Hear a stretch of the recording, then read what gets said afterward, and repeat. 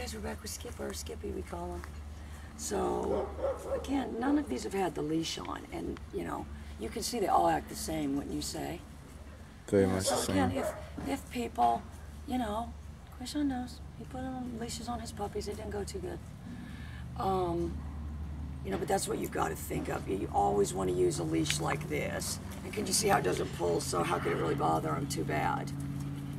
So, I want to start out controlling him with movement. And if you said, how could you control any dog? Pretty much with that. So, let me just...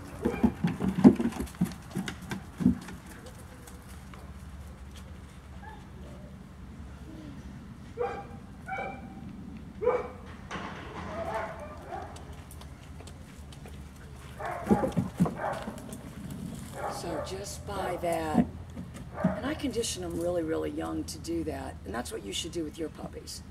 You know, if you start them out really young, they don't know any different. All right, look, so I'm going to get the collar on. Sounds good. He can film and text at the same time. So now I've got the leash on, but there was no ritual to it. There's no ritual. And I'm not trying to make it be any different. I'm not acting any different. I gotta tell you, Henry's doing a good job. I told him, go let those dogs out, do the buckets. He's doing it. He's doing it.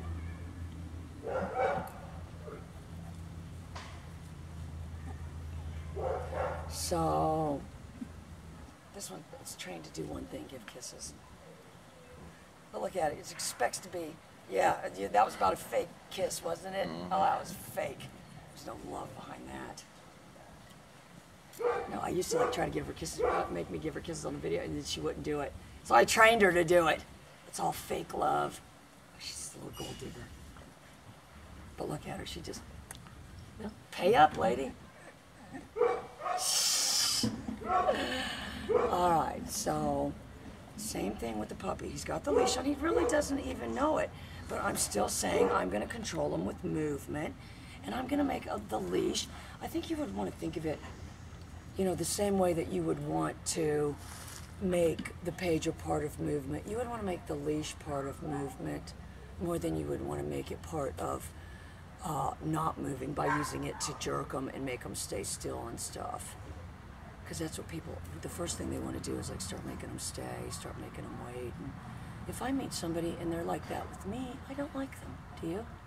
No. You first meet them, and then, you know, then they always want to make them wait for their food.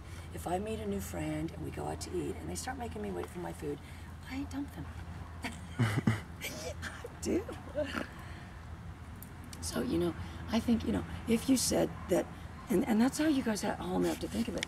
These dogs are these people's friend. And if I said, you are my friend, there would be an aspect of unconditionality to that. It wasn't conditional. So that's what you have to think of. If you're immediately making it conditional, I need you to wait, I need you to sit and do, I'm not asking him to do anything. Following me because he wants.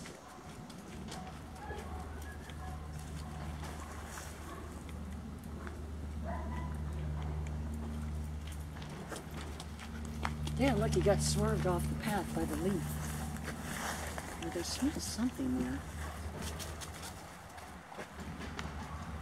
You know, so I played my role. Rather than call him, I immediately turn my back. And there's a little trick, and I want you to try it with your dogs and stuff when you get home. But if you want one to move with you, you really just, if you make an abrupt movement, and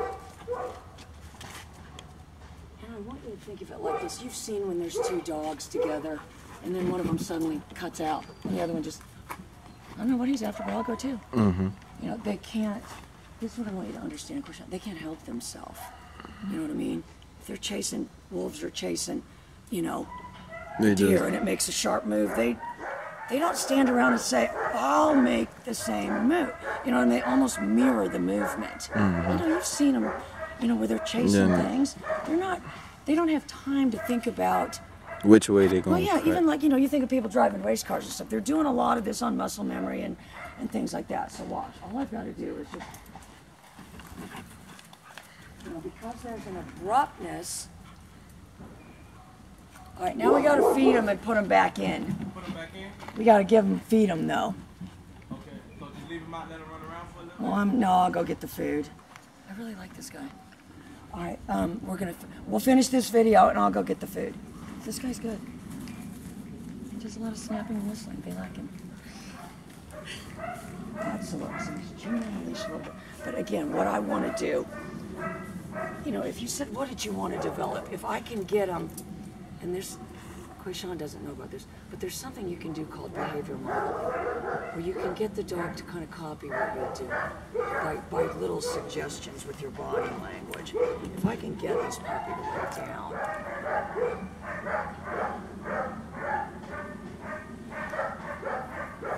You've got to be patient. You've got to be willing to be patient.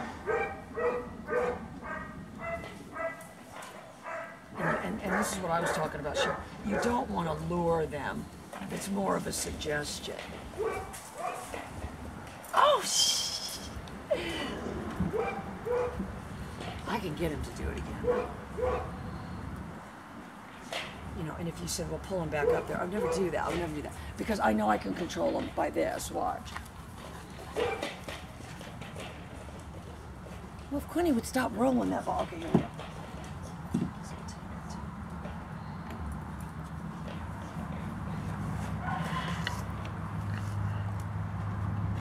So what I need to do is get a little movement.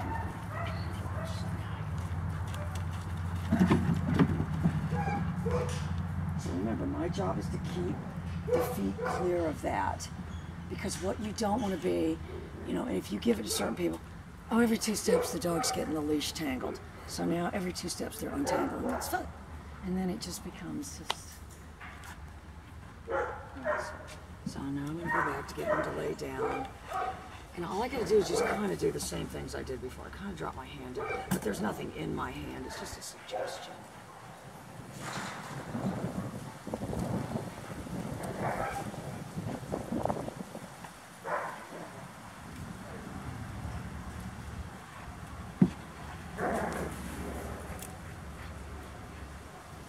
And that's what I talk about. He's fighting himself to do it.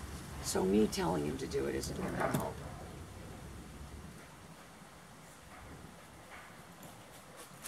Yeah, he bailed on me. All right, be patient.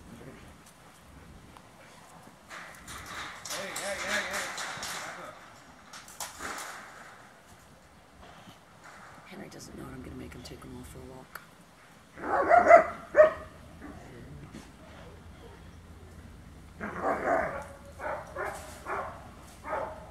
He might lay down right there.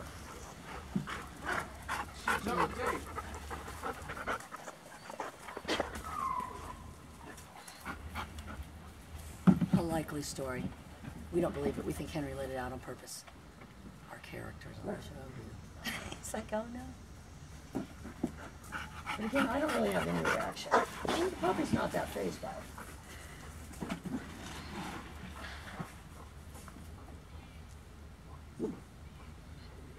Oh, she'll just go down to the pond.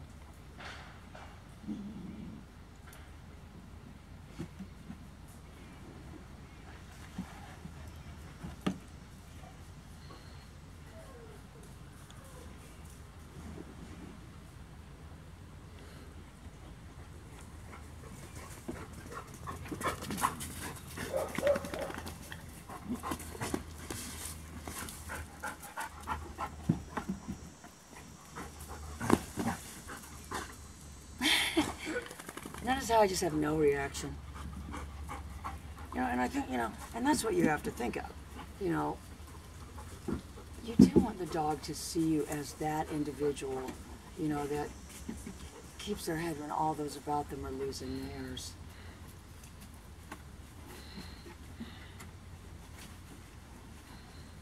All right, guys, we're going to put Quinny up and we'll come back and do a better episode of this one.